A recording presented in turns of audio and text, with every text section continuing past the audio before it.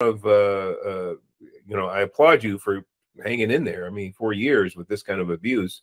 But on the other hand, we're going to continue to pray for you. We're going to continue to support you with letters of support going to these agencies to make sure that something is done about this. 4 years is way too long for this to have been carried on for so long. So our prayers are with you. Our support is with you. And we'll put up the link so everybody can help in some way, even a small way, and help to end this level of abuse for you and your families.